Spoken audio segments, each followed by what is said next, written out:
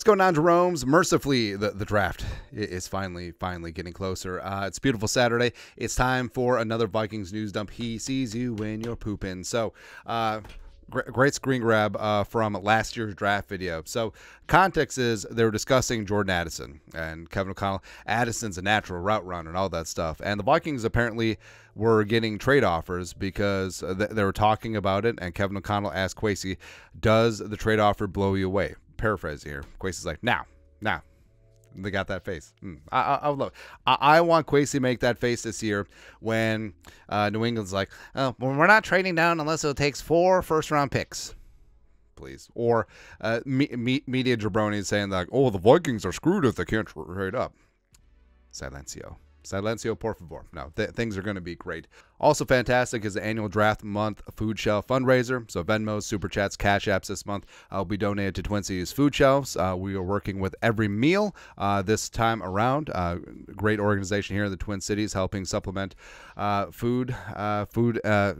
with food insecurities because some kids around the state do get most of their nutrition from school and weekend, summer can be kind of spotty. Every Meal, formerly Sheridan Story, helps fills in the gaps. So they do fantastic work.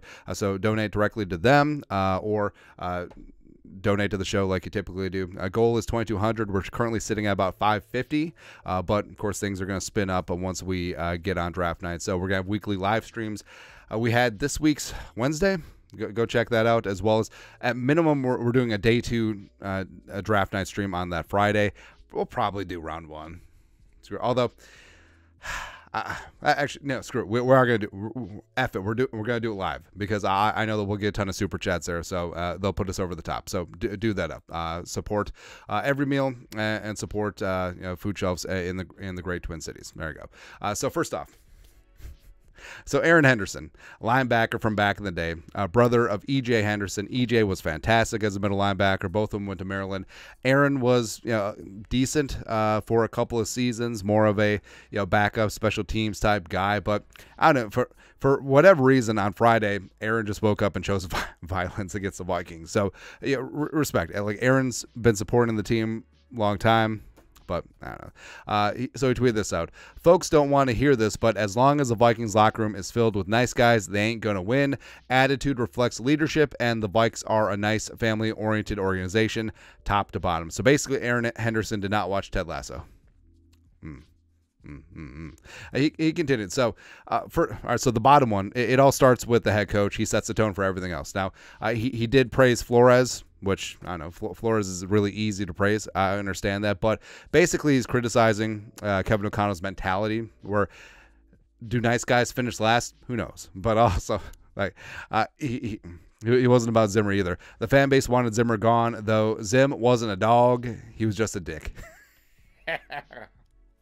This is funny, man. It really is funny. Now, his assertion that, I don't know, attitude reflects leadership, nice family-oriented organization top to bottom. I mean, okay, that's fine. But you know what else is a stable, nice organization? The Chiefs. I mean, no one's going to say that Andy Reid is an a-hole, right? No one's going to say that Patrick Mahomes is a prima donna jerk. I'm going to do that. And also, I remember there was a couple years there, like during the aughts, during like the Love Boat era, where maybe weren't the highest character players in the world in that locker room, and the Vikings didn't win jack squat. So we're trying something else. There you go. And like I said, I feel like this comes down to college football too. It's hard to win a national championship with a locker room full of Boy Scouts, but you can try. Right? So, I don't know. I think that's what the Vikings are doing. They're stressing character. I respect what ownership has enabled Kwesi and Kevin O'Connell to do. And we're heading to year 3. And, like we said, they won the division year 1. You can say, oh, that was a fluke. Those were Spielman and Zimmer's guys. Oh, okay, sure. And then year 2, they probably would have won the division despite the slow start if Kurt didn't blow out his Achilles. So, here we are. I guess we'll find out in year 3. There we go.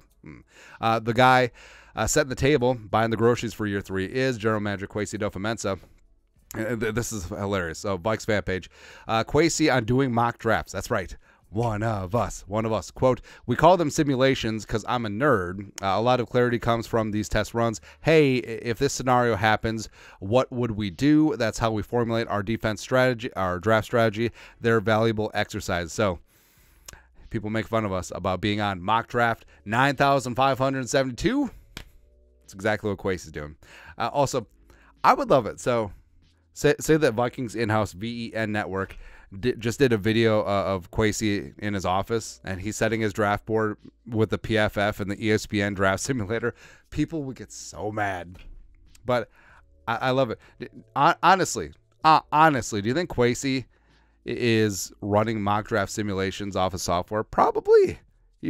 Hell, he may even just be using PFF and just going through because he could have the team's big board and then the strategy in various scenarios, right? So you can see, you can go through and be like, all right, so what happens if Daniels goes at 2? What happens if Maye takes a tumble? What happens if there's a trade in the top 5 that isn't the Vikings? Like, what do we do in this spot? Like, what if Latu's off the board? What if Dallas Turner falls to 11? Don't know.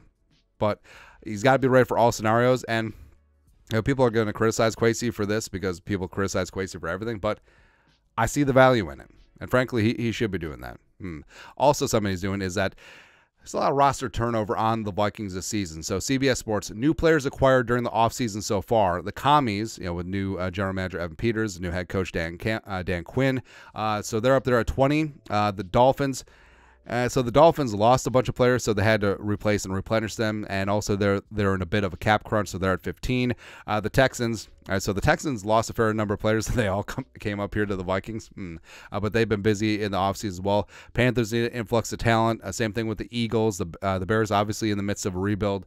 The Vikings, so the Vikings' third offseason is really turning the corner, and I think that you can confidently say now the rooster is Kwesi adofo-mensah, because a large number of Spielman guys, absent guys like Harrison Smith and Darisaw and Justin Friggin Jefferson, they gone.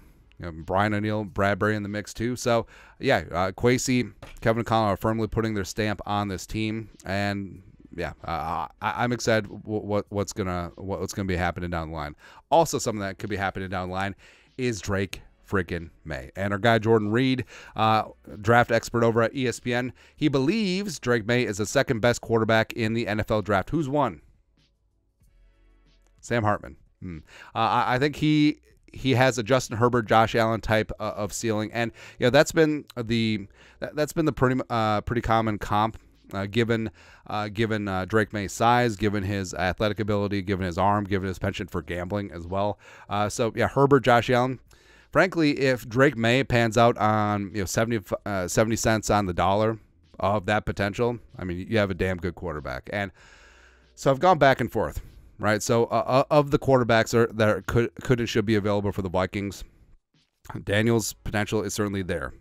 McCarthy, I believe, has a very high floor. If everything goes right with Penix and he stays healthy, it's up here. But in terms of the absolute highest ceiling, I firmly believe that Maye is right up there with Caleb Williams.